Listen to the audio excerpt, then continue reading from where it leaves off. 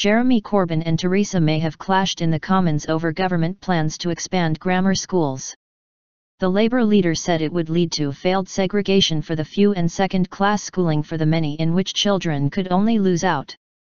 He suggested ex-PM David Cameron was among the many critics of the plans. But Ms May said she backed levelling up, not down, in education, and accused Labour of denying opportunities to others which they enjoyed themselves. During exchanges at Prime Minister's questions, Ms May defended plans for more grammar schools and to allow existing state-funded schools to select pupils on the basis of academic ability. Ladder up.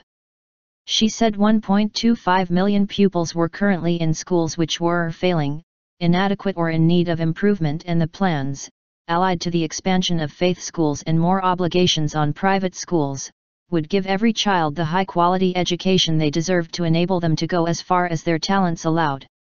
Noting that, like her, Mr. Corbyn had himself gone to a grammar school, she accused Labour politicians of stifling ambition and opportunity and taking the advantage of a good education for themselves and pulling up the ladder behind them. He went to a grammar school, I went to a grammar school.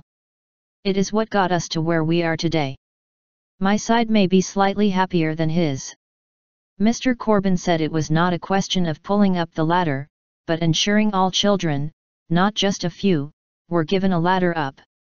The Labour leader said the 11+ test used to admit children to grammar schools was a life-changing decision and cited statistics suggested children from low-income households performed more poorly in grammar school areas.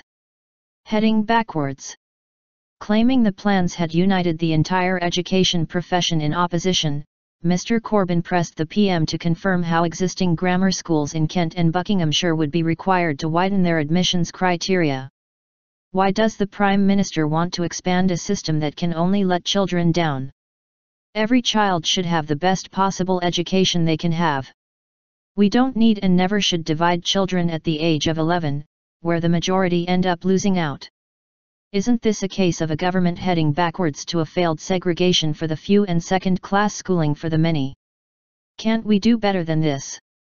Speculating that it may be Mr. Corbyn's last PMQs as Labour leader, this was the last session before the outcome of the current leadership contest is announced. Ms May said that whoever won the contest, the country would lose out. BBC political editor Laura Kunsberg said it had been Mr. Corbyn's most effective PMQs performance for ages. She said grammar schools were a risky and complex policy for the government, adding that Ms May's big problem in getting it through the Commons was that Labour was united on the policy and the Tories were split. During PMQs, Ms May also paid tribute to her predecessor David Cameron following his decision to step down as an MP, praising his tremendous record of public service. But Mr. Corbyn, who welcomed the fall in unemployment during the session, suggested there was a rift between the two over grammar schools, citing comments the former PM made when he was opposition leader opposing the growth of selection education.